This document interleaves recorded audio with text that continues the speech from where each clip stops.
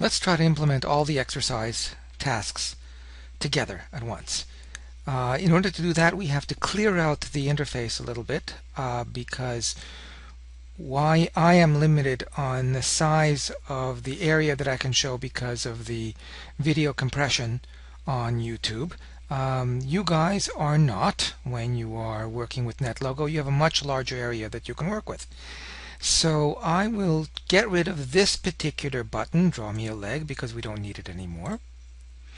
And we'll move the setup button down and the go button to the side, and together we'll move these down because we need to create two more sliders. Let's move these guys up and let's create the two sliders. The first of the sliders is the wait time that will take place between executions of the go button, and we'll need a slider for that, and we'll put it over here. We'll call it wait time, and the minimum would be 0.01 and the maximum would be 0.1, with the increment being another 0.01, 1/100th of a second, between 1/100th and 1/10th of a second.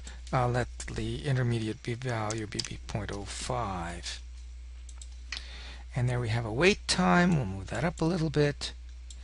And the other slider will be the number of turtles that we're going to create initially. So we'll call that number of turtles. Remember that the global variable name cannot contain any spaces. We want at least one, and a maximum of, let's say, 20 with an increment of 1 and an initial value of, let's say, 5.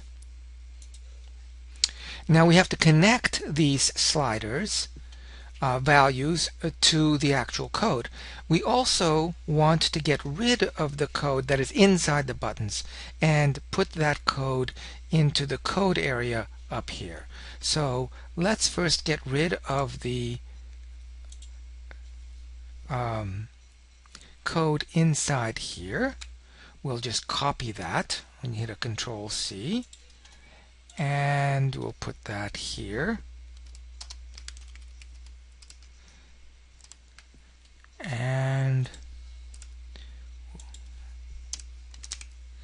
And here we'll indent everything to make it look nice.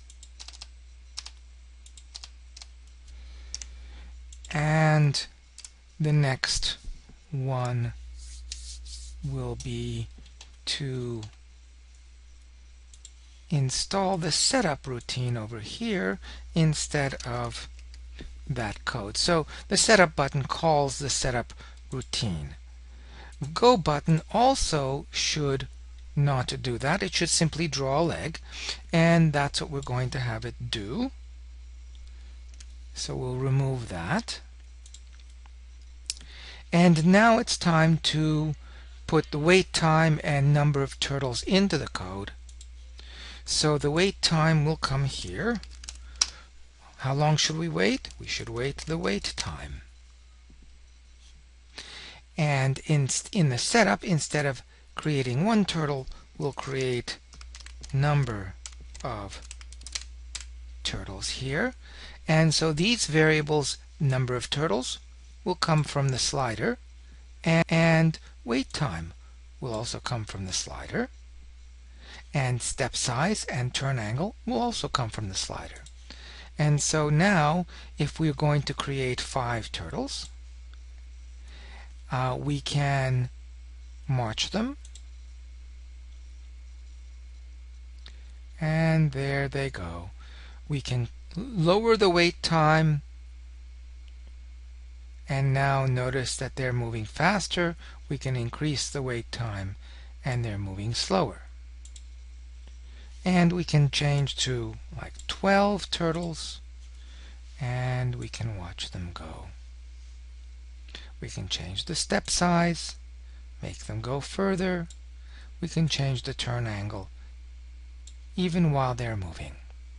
And that's it.